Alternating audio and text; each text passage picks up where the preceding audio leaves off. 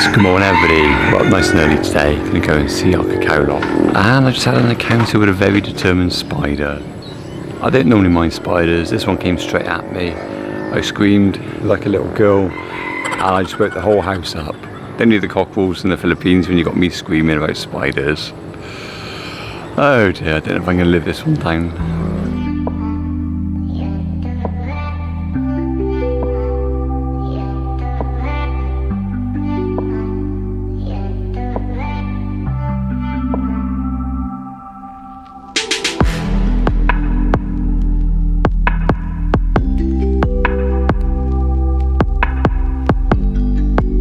So Jane and me are going to go to our cacao lot and we're going to go and work on the land a bit. It's 7 AM. I don't think they've heard a grown man scream before here in the Philippines. So some people are up early. A lot of people in the province do get up early. You can hear some music behind us already. Here's Jane. What's that for? You just killed the spider? No, we didn't kill the spider. It lives to fight another day or scare me another day. So Jane's going to cut some banana leaf.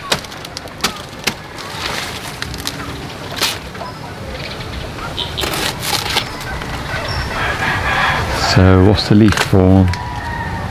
We'll throw it away. You do. I picked the old one.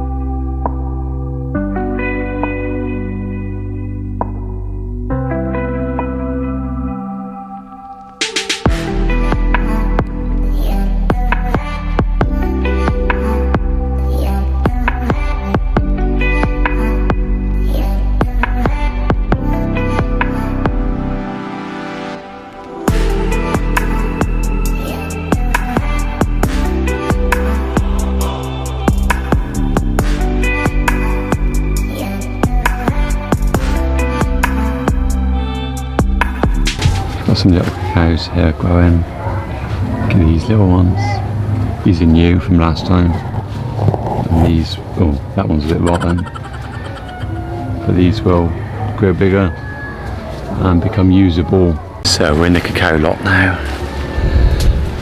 And it's looking good.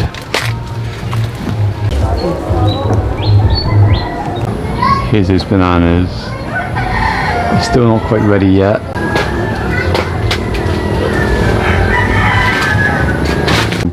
So those are lacatan. So what type of bananas are good for cooking?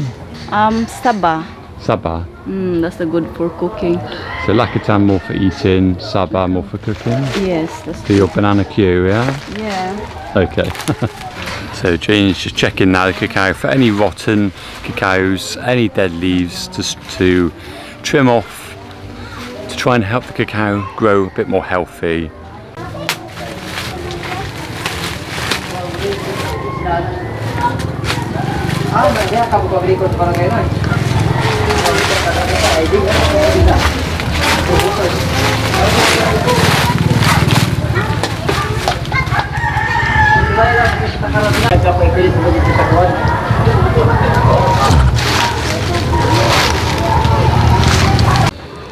So that's the thing with this cacao lot, we have so many trees in here, but they're not all good trees.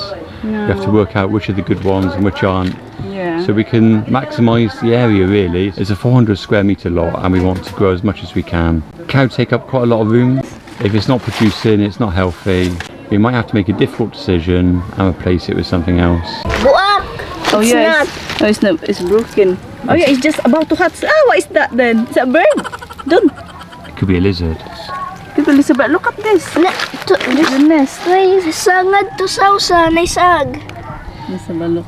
So we just found a nest and there's an egg inside. It looks like it's cracking. Hatch already. looks like it's The lizard. Look, you saw one. Lizard? Not. It's a bird. Birdhouse. birdhouse. Oh yeah. Where? And here too. There's Oh, I see. So the birds have made a nest in here. So we probably need to clean this up and transfer this in the pot. So that's going to be a calamansi.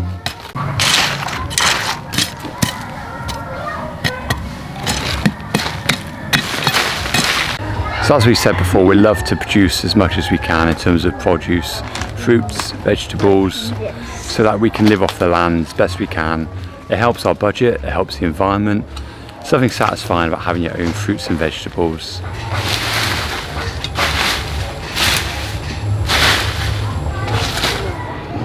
They're quite easy, aren't they, to grow the calamansi? They tend to grow reasonably quickly. And they are quite useful, quite nice to use.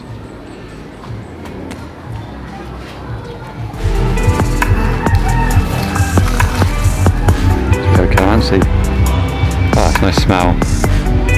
It's not about calamansi, it's really sweet. A bit sour, a bit sweet. It's nice to drink.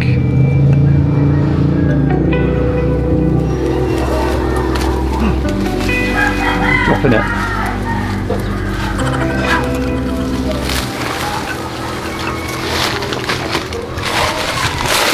I got it. I got it.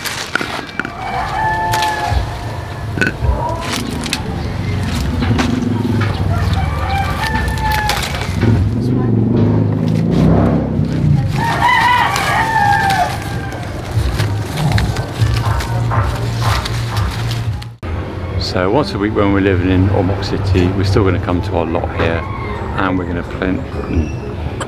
So once a week we're going to go, no, I'll do it again. So once a week we're going to leave our house in Ormoc City to come here to our lot and we're going to pick what's ready. And we're going to pick what's ready. We're going to replant, we're going to grow, we're going to look after.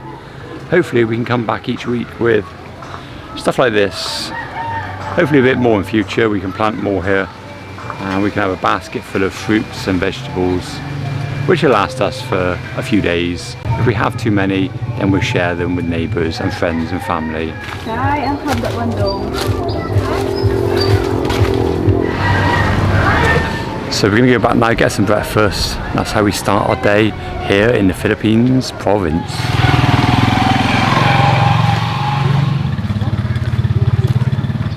So my father do this. Yeah, so Jane is emulating her father. Taught her all she knows about gardening. Now my parents had an allotment when I was a child and we'd go over on a Sunday usually and me and my sister would help. We used to like collecting the water from the big pail in buckets. Apart from when there was a hole, you had to run back quickly before all the water came out. But I do remember Sundays in my childhood sometimes.